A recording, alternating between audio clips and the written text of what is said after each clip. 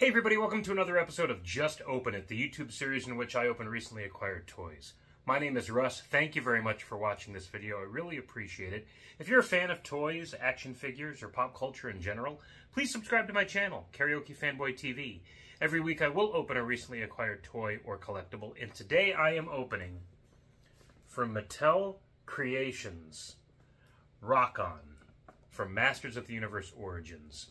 I'm very excited to open this figure. I believe he's the first in this brand of Mattel Creations that I've purchased. I don't remember if Grizzlor or the Frogman were marketed under this specific brand, but it seems very online exclusive. It reminds me of Matty Collector when Masters of the Universe Classics first released.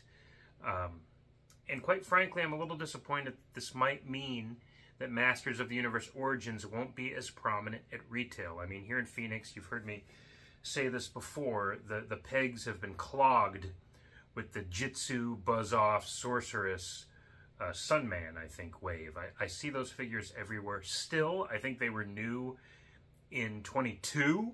So, it's a bummer that distribution just isn't pushing through, so we're getting new product here. Of course, Mossman was found here easily in the Phoenix market and is still out there, deeply discounted now. The Talon Fighter might have been the last vehicle that went to market.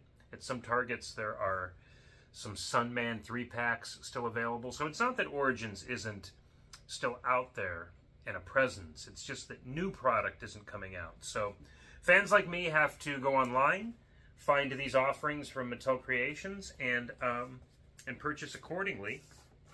And I'm excited to tear into this beloved character. You can see here, cue dramatic box opening music, so they know that this is a moment for sure. I think I'll just use my keys to open this box. So this is going to be a multiple opening, obviously. I have this shipping box, and then I have the package inside. Something that's funny, and I'm going to try to cover the addresses here. It's my work address, but it says label goes here, and the shipping label is down there. So that's just kind of a funny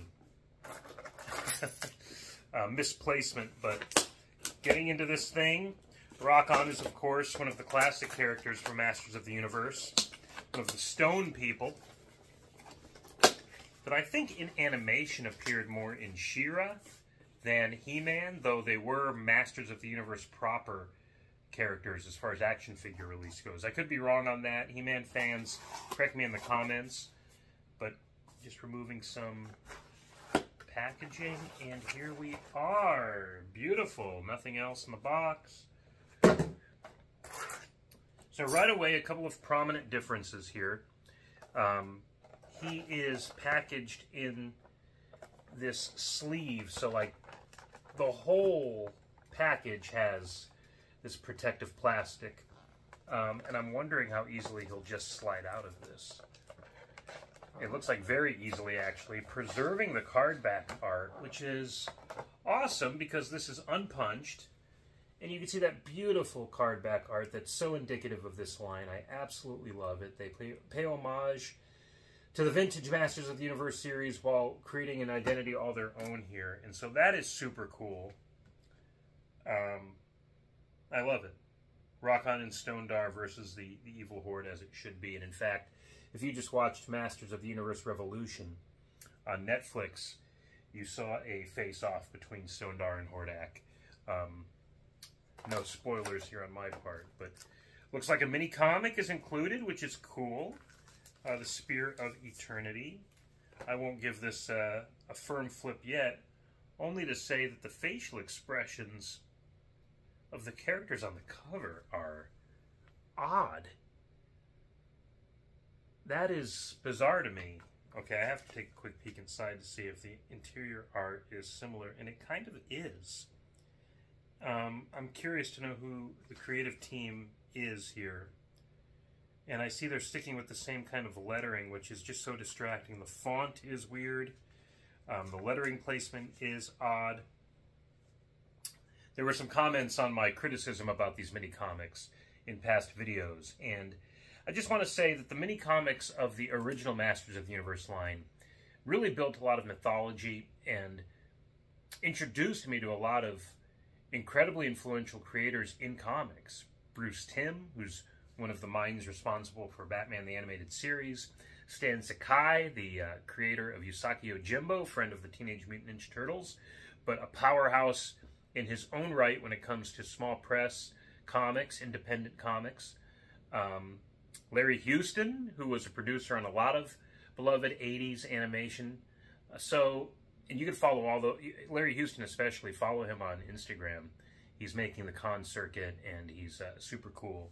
So the same amount of work goes into the pages of a mini comic as it might a standard-sized comic that you'd find at a local comic book store, you know, a Batman or a Spider-Man comic. It's the same amount of work that goes into these pages as far as your scripting, your penciling, your inking, I presume. There is lettering and coloring, some post-production, so I'm just kind of taken aback by, yeah, it's a high quality. I mean, the coloring is beautiful, it pops, but I just have some issues that maybe I'll dedicate an entire video to at some point. But I do like the ease in which everything has been coming out of the packaging so far. And here he is, the man himself. Look at how clean this is. It's just an impressive display. You know, the whole point of Just Open It is to get rid of the packaging. I want these figures out and on my shelves so they can be appreciated as I presume originally intended, as toys were meant to be kind of posed. And, you know, I don't play with them so much as I take some delight in their sculpt and paint application, and then I do pose them and put them on the shelf as if they were statuettes, basically. So to have this piece so beautifully intact with the art, you know, unscuffed by retail shelving, you know, hanging from a peg, being, you know, fingered through as shoppers look. I'm torn as to whether or not I'll keep that. Here we are. And he is, of course, packaged with this veritable, I don't know why the word souffle of packaging here, so I can't just remove him. I have to kind of... Okay, he did come out easily. You know what? I take that back. It wasn't as difficult as it looked. I still don't know what the purpose of these are, but he is out. And I like this little, the gun too. So, okay. Trash here. Let me get into the figure himself. Boy, does he look cool. I was wondering if he would have arm articulation, because the whole point of the Stone People as action figures, one of their dominant actions would be, and let me see if this is as easy as the original figure was, he becomes, his name is Rokkon, he becomes a rock, and his mentor Stondar becomes a stone. This is kind of a bizarre look on the back. I don't remember the original action figure from the vintage line being as cheeky, so to speak, but all that said, the fact that he is able to articulate in that way to become the stone, and I see, I'm just wondering how this works. Because there are elbow joints, and yet the pieces of rock prohibit that. Do they come off? Well, there's no instruction. I just instinctively looked at the back of that box that I've looked at multiple times already to see if there was some direction as to whether or not these pop off. I don't want to force it, so I'm not going to. But it is odd to apparently have elbow joints in there, but for naught. Maybe after this video, I'll find that you can actually remove these. But for the time being, I'm not going to really force it. Instead, I'm just going to kind of appreciate this figure for what he does have. Articulation-wise, it's pretty standard. You know? I do like the kind of the clicking of the head, which is what the original figures had too. So even that kind of kinesthetic element to it is nostalgic. But at the same time, it's so sharp looking, so bright and colorful, so cool. His face is expressive. I mean, that's rock on, baby. Rock on. Okay, I don't know, I just figured that out. But the forearms twist like that. So I guess that means if he's holding his gun, and how would he do that with, okay, so the wrists turn too. So I could turn the wrist, put the gun in hand, and now he's kind of pointing it kind of gangster style arm, like, you know, you want to mess with me, Skeletor, or whatever. So then you take that out of his hand, and it also pops into his chest, and so this becomes kind of this, I don't know what the point of that was. I'm curious what they call that accessory, actually, but there is no distinction here. I just remember it being, even odd as a kid, I thought, well, why does this plug into their chest like that? And I wonder if that's for storage's sake, too. When he's in rock form, you could have it attached, and then when he springs into his more humanoid form, it just blasts, just boom, right out of the chest like that. So,